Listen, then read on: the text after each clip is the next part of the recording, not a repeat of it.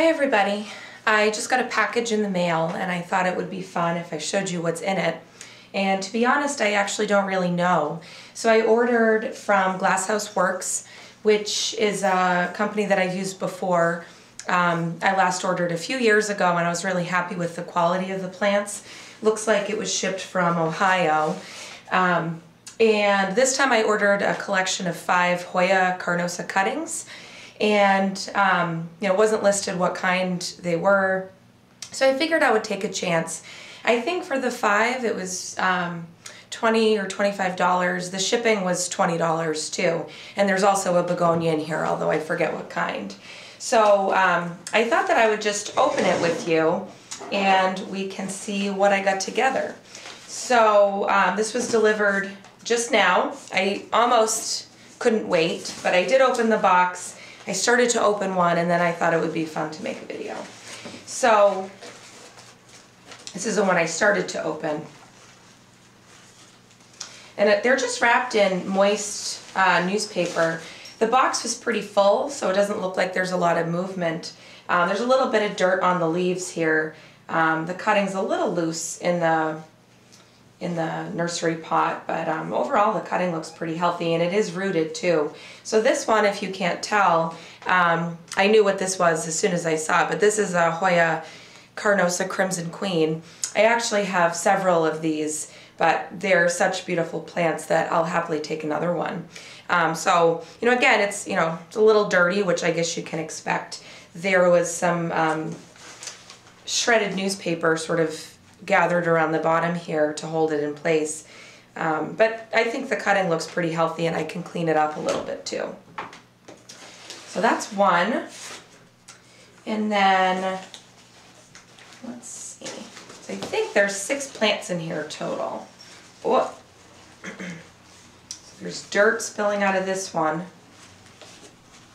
Wrapped the same way with some moist newspaper. And so this one, it looks like, is another rooted cutting.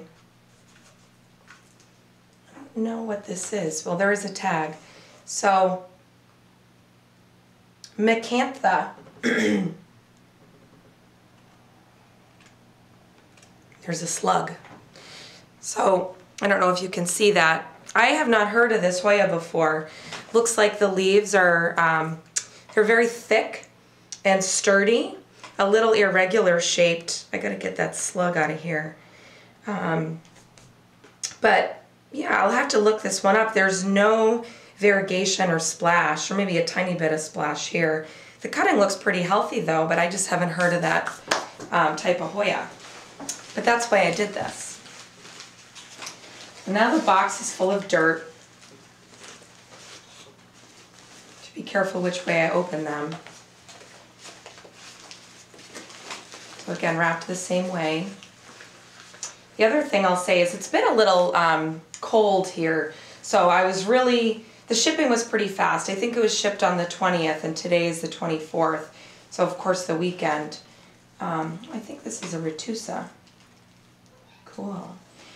But yeah, I was a little worried because it has been cold at night. But again, I just figured I would take the chance because if not now, I'd have to wait till January and, it's not a good idea either. So, but they all seem to be pretty good. There was no heat pack in here. I didn't ask for one. I actually don't know if that was an option. Yeah, so this is a retusa. So I've had one of these before and I killed it. I think this was actually one of the first Hoyas that I bought and I just didn't really understand the care. I think I overwatered it. It was in a dark corner, believe it or not. I don't know what I was thinking, honestly. So I remember when it finally died, I said good riddance, and that was before I sort of became obsessed with Hoyas. So it's kind of nice to see this one again. It looks pretty healthy. I don't quite understand how these grow, but it's definitely rooted. The growth here does look good. No peduncles, but I didn't expect that. So that was kind of a surprise. I wasn't expecting that one. And I'll be honest, I don't know if that's considered a carnosa type. I don't think that it is. But what I purchased was a carnosa cutting bundle.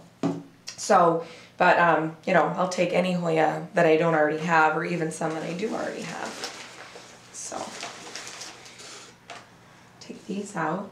Try not to get dirt everywhere.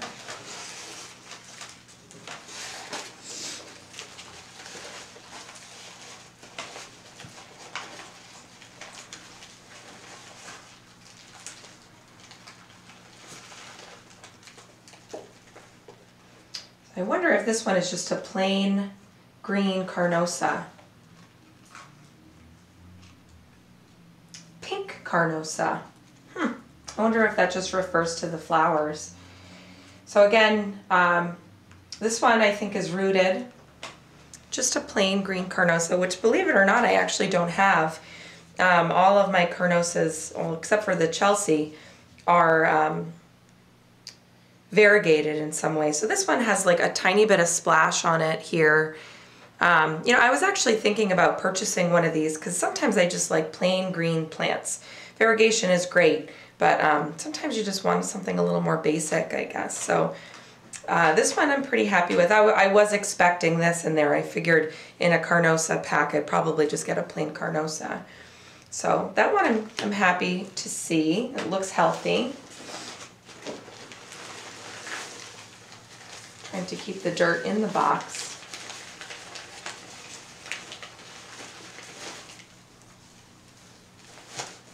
Oh, this is the begonia.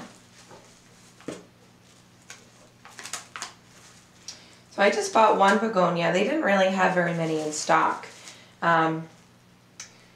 This one looks all right.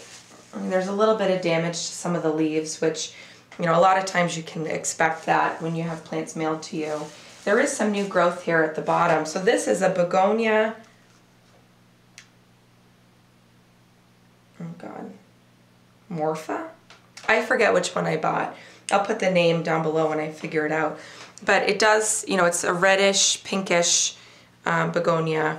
There is some healthy looking new growth at the bottom. So I bet that this is one that I can baby, and, you know, I might lose these leaves here, but I bet the new growth at the bottom will look pretty healthy, not too long. So I like begonias because I've killed a few. I don't know if they've gone dormant or just gone dry, but they've bounced back and the new growth is really beautiful. So these plants I tend to keep moister than my other plants, and they do like, you know, a moderate amount of light at the least. I would never put them in direct light. I think they would burn, but they do like bright light. So I find begonias pretty easy to take care of, and you know, this one looks a little ratty, which I was kind of expecting. I think it was only a couple of bucks or something. But their new growth is like really incredible. So, and the leaves are so beautiful. There are so many different kinds. So I find them to be really rewarding plants. So there should be one more Hoya in here. I wonder what kind it is. It is upside down, covered in dirt.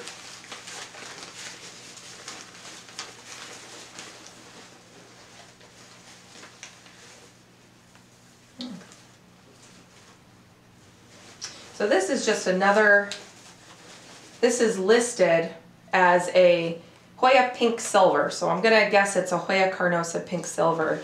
So I don't quite understand the difference of, you know, the pink versus the silver versus the pink silver. But again, so the leaves are pretty green, but this one has a lot more splash. And so just compare this one, which, you know, the leaves are a little bit thicker and darker, and actually there's a little bit of veining on them, to this one, and the leaves are a brighter green and there's more splash there. This is actually a pretty long cutting too, so, and it is rooted, but it looks pretty healthy. There's really no damage on any of the leaves. There's new growth coming in, so that's what I got. So I guess, you know, so the Hoya carnosa Crimson Queen is one of my favorites. The Hoya, I guess Carnosa Macantha, I don't know what that is. I'll have to find out a little bit more about it. Pink Carnosa, a pink silver Carnosa, and then the Retusa. So I guess in the cutting pack, they vary it a little bit, and you know, whatever cuttings they have that are ready to sell, they'll put in this variety pack. So I kind of like the idea of being a little surprised. I mean, these probably aren't super rare or anything, but they're pretty plants. Believe it or not, where I am, you can't find a plain green carnosa anywhere. And sometimes you can find the Crimson Queen. So anyways, and then the retusa, you certainly can't buy it in person. You can, I'm sure, buy it online. I don't know how much they run for, but so I'm pretty happy with my little haul here. Again, it was 20 bucks for the pack.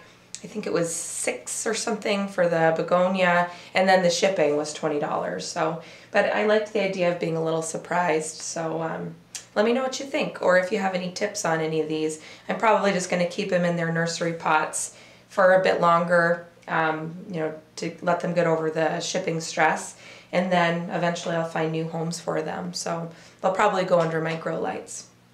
All right, thanks for watching.